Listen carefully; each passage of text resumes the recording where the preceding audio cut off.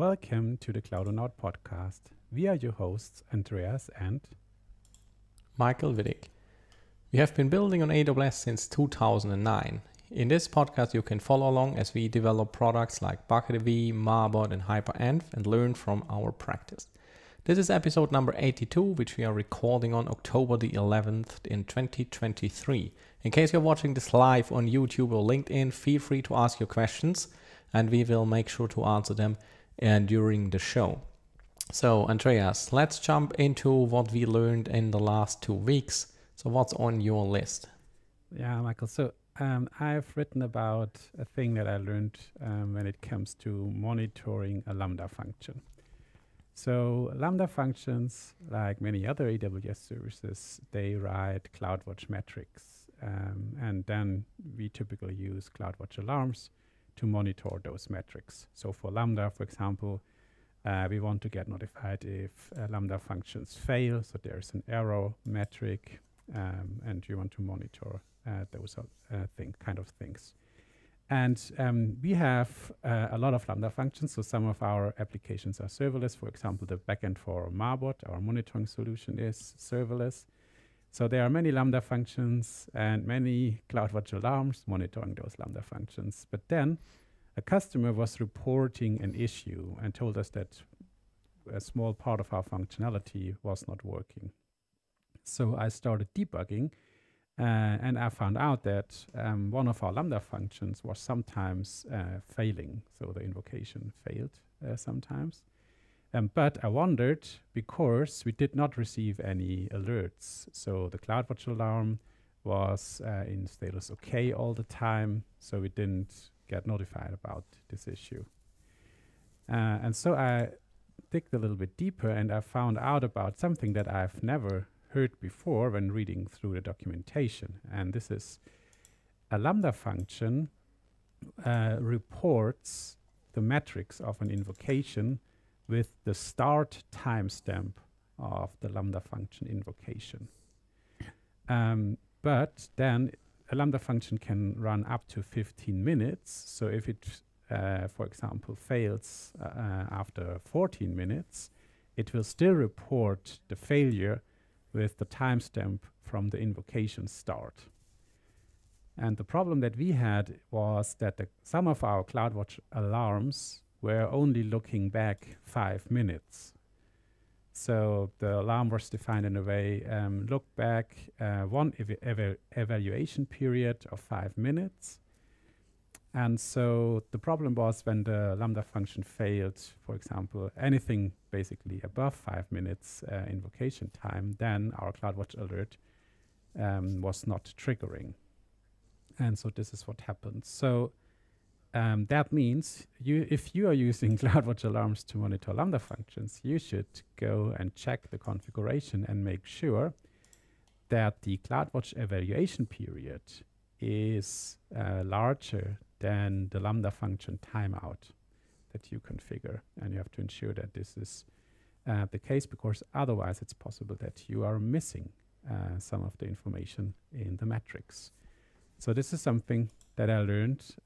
So I don't know, we have been monitoring those Lambda functions for years that way, but now I found that out and fixed all our CloudWatch alarms.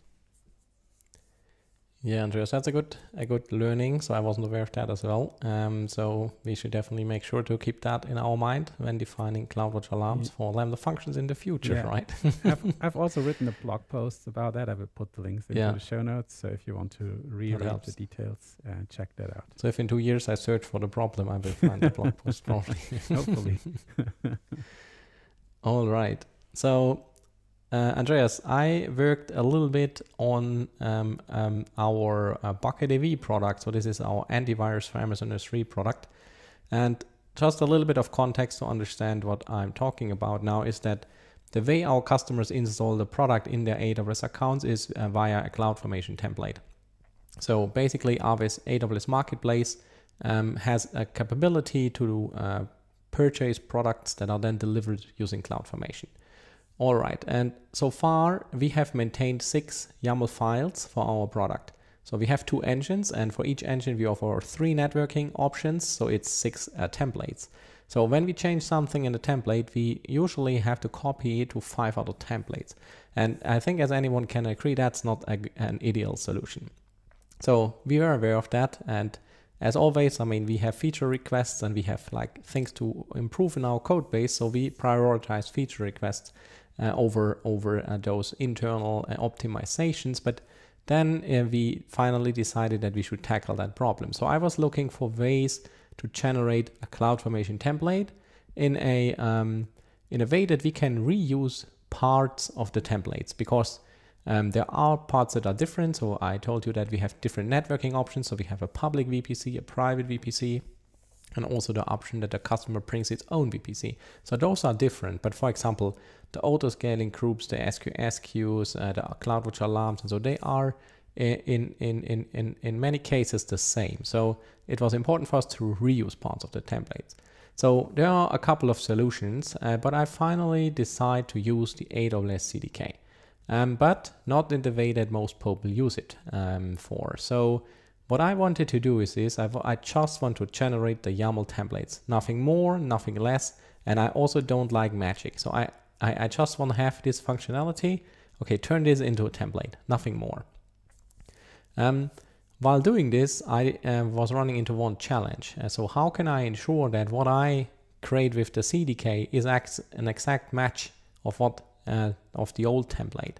And to kind of ensure that, I wrote a little script, and I will share the code to that in the chat, to basically compare two CloudFormation templates and diffing them, and it displays quite nicely the differences. So with this approach, I was kind of able to validate that what I do in CDK is actually an exact copy of the old template. And this was very helpful, and I catch a lot of issues that I was running into. So it was really, this proved a very important step in the migration. Okay, what else is important? There is no magic way to convert an existing YAML template into CDK code.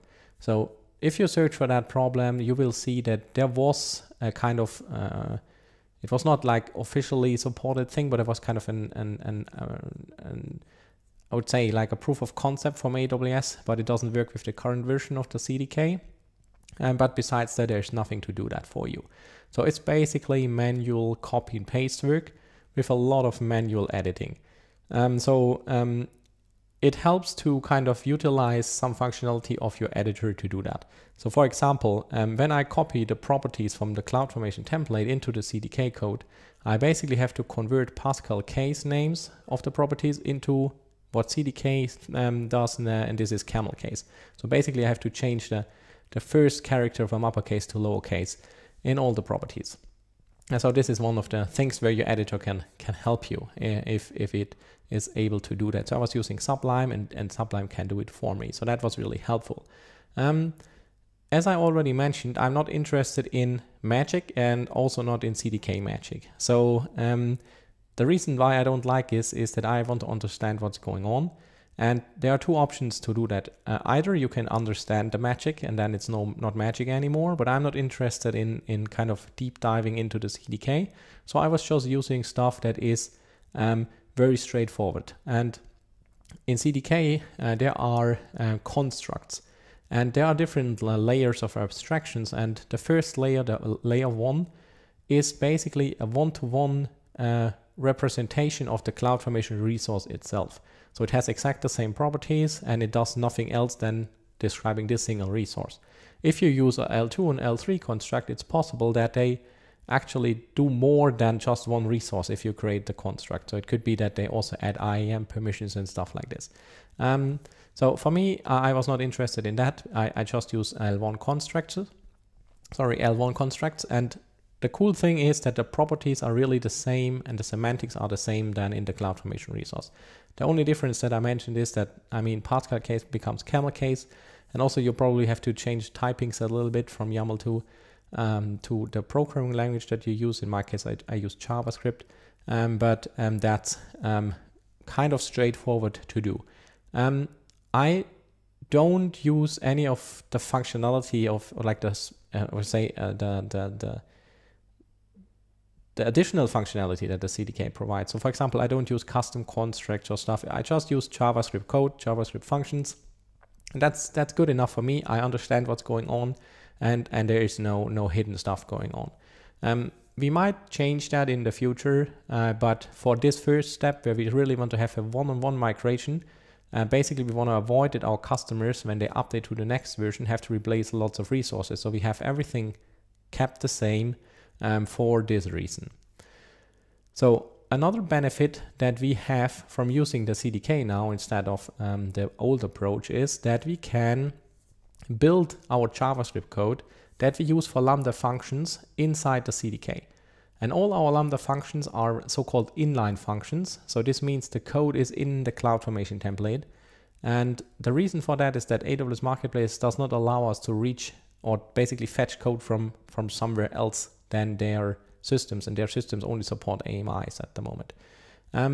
So what we do is we use a small helper function, and I can share the link to that as well. Let me quickly copy that. And with that helper function, I basically trigger an ES-build, and this returns the string of the code that I can then use as the inline code for my function. And that's very neat because I can do all kinds of things there, and I still end up with one JavaScript string that represents my code. So I can have many files in my code. I can reuse stuff. I can have tests and all this thing, but still in the CloudFormation template at the end, it's just a string. So that's very cool. We are very happy with the result, and we are actually at the moment that, like this day and yesterday, I was doing more or less the same migration work for other parts of our code base. So we are moving more and more templates into the CDK approach that I described, because we really benefit from the code sharing. So ensure that all the templates use the same kind of properties and stuff. And one kind of side note, so while I did the migration and while I did all the divving, I discovered a couple of things that were actually inconsistent between our templates. So now they are kind of in a better shape than before, which is cool. So I'm very happy with that, Andreas. Yeah, that sounds cool, Michael. So I think the thing here really is the CloudFormation templates are really very good vehicle basically to allow our customers to deploy our product to their accounts.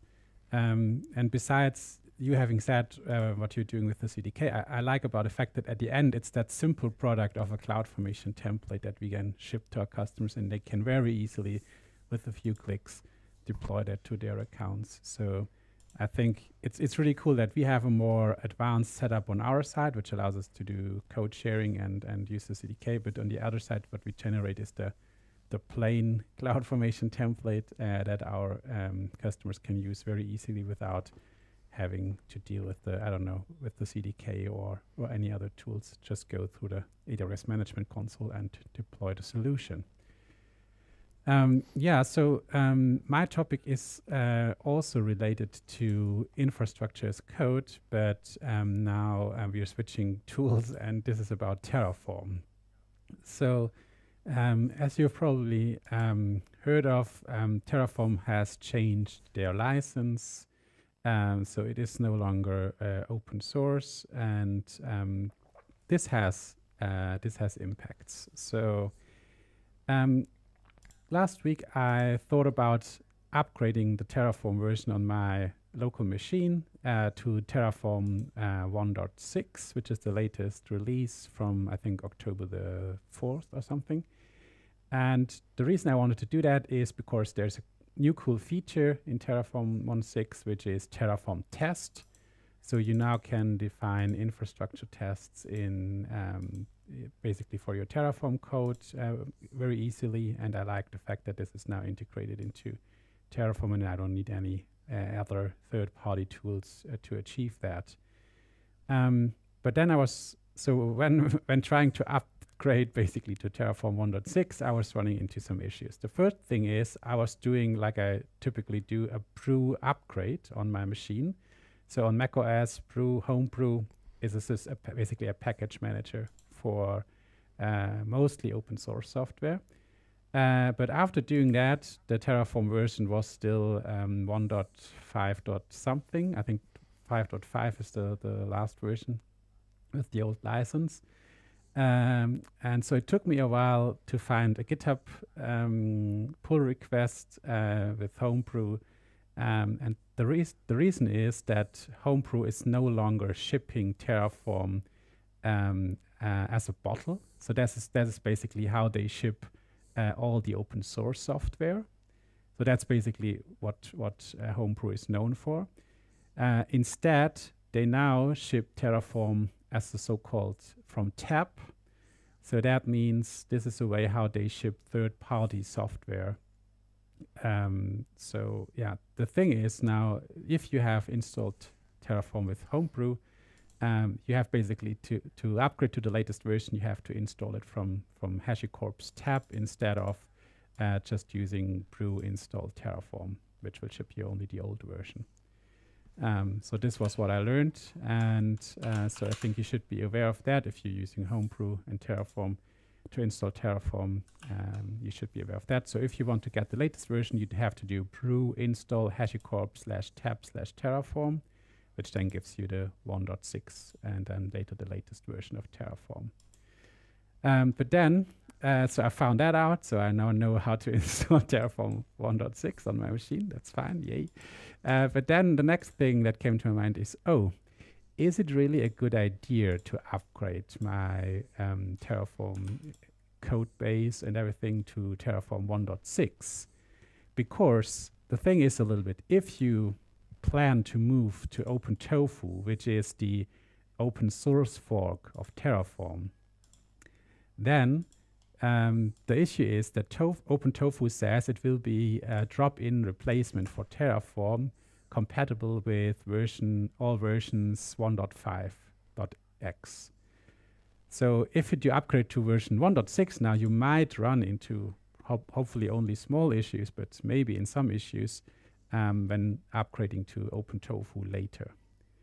So that is why I'm at the moment a little bit hesitant to upgrade to Terraform 1.6. I want it because I want to use Terraform test as a production-ready feature, but I think it maybe might make sense to stick with Terraform 1.5 for a little while to see how the whole thing with OpenTofu evolves, and if you want to switch to that or not, to find that out. So that is the current situation with Terraform. So for me as a developer, a lot of troubles caused by HashiCorp switching the license, which annoys me. But yeah, so I think that's the current situation that we are in with Terraform. Yeah, I see. So I definitely wait until the things settled a little bit with the update. So Andreas, I have one more topic that we can talk about, and this is actually good news for us as well. So yesterday I deleted our Jenkins infrastructure that was running since the beginning of our company and our journey, and we had a lot of stuff shifted to GitHub Actions. I don't know if it was last year or the year before. So we had already a lot of things running on GitHub Actions, but there was still some, like the older projects and stuff that were running on Jenkins. So we hadn't spent time on migrating them to GitHub Actions. So basically what I did or I think it was last week and also the beginning of this week, is to take all the remaining jobs in Jenkins and convert them or migrate them to GitHub Actions. And this is basically, I think it's quite straightforward, at least for us. So what we had, for example, is our CloudFormation templates, our open source CloudFormation templates. I can share the link. Let me quickly look up the link. They were still running on Jenkins, and if I say running, then I mean the acceptance tests as well as the release stuff. So when a new Git tag was added and things like that, it was all done by Jenkins to then copy it to an S3 bucket. So this is now in GitHub Actions, and you can see the workflows in the .github folder there. So it works quite nice. I'm happy. The only challenge that I was running into, and this is not really related to, or it's kind of related to GitHub Actions, is that if you use Jenkins, you kind of see get a nice visualization of, for example, JUnit test results by kind of default. So it just pops up in the Jenkins UI. And for GitHub Actions, that's not the case, right? So you don't see anything besides the logs. And so I'm looking for a way to get a graphical, a nice looking graphical overview of the tests and that failed, and then I can click into details and stuff. So I'm not 100% sure if I solved that, so I have to check that out actually. We have solved that for Gradle, so we have bucketAV is running on Gradle, the tests at least, and for the AWS CF templates project, it still runs on Maven. So this is why it's a little bit different. So I'm still trying to figure that out, how it works, to get an HTML report. At the moment, I just get XML and some, I think, plain text files with the test results, which is, I mean, it's okay. You can figure out what went wrong, but it would be easier if you get just an HTML page and then click on the links and get all the data. So that's not yet completely done, but at least the Jenkins is removed. So we don't have the maintenance effort there anymore. So it really is some effort. So Jenkins releases new versions regularly. We so far updated them in our templates because the Jenkins setup itself is part of the AWS CF templates. But you also have to update all the plugins every time and things like that. So that's not needed anymore, Andreas. We are done with that. And of course, we run everything on our HyperEnv for GitHub Actions runner, right? So we don't use the GitHub runner like the official or the included one that is maintained by GitHub or run or kind of operated by GitHub, to be more precise. We use the one that is operated by us. So we still have something on our infrastructure where we run all the tests, but it is definitely now easier, and the whole Jenkins complexity is away. I'm very happy with that. So this is kind of cleanup week. So I clean up all the YAML files, I clean up all our infrastructure and stuff.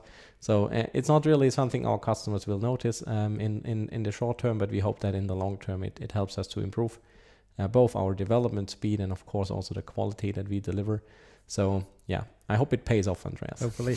and by the way, it also reduces our AWS infrastructure costs because we are not that's right. on Jenkins server 24/7. Yeah, the Jenkins thing, and it was also exposed to the internet, so it also reduces our attack surface. So it's now basically gone. So we don't use any self-hosted stuff anymore. That's public available. So we definitely have increased that or reduced that as well, which is cool because, I mean, you never know. And Jenkins had a lot of, I mean, it could basically assume roles in most of our AWS infrastructure. So it's a critical piece of our whole security exposure. So yeah, absolutely. Okay, Michael. Yeah, thanks for sharing. So I think then that's it. We will be back in 2 weeks. Subscribe to our newsletter, podcast, or the YouTube channel to make sure you're not missing the upcoming shows. We are also looking forward to your feedback. hello@cloudonaut.io or find us on LinkedIn and Mastodon. You will find... Yeah, Andreas, I was sorry. I just saw one comment in LinkedIn. Sorry to interrupt you. So there was some idea from Thomas to use TFEnv. So this is kind of a tool to install multiple versions of Terraform at the same time. You can have, I think, .tfn files or something in the folders, and then it will switch to the right version automatically. And that supports 1.6 as far as I understand. Mm-hmm. So that could also be an idea instead of using Homebrew to install Terraform. And I think, I'm not 100% sure, but I think as far as I understand, or as far as I remember, I use it to install Terraform. And I think you can install TFEnv probably with Homebrew. So maybe you can kind of have both Homebrew and TFEnv. Yeah, so that could be working as well. And yeah, that's a nice little helper. So sorry for the interruption. Still, yeah, all the links will be in the show notes, right? And you can click or research the code examples and stuff that I talked about. And besides that, thank you very much for joining us this week, and have a great day. Perfect. Bye.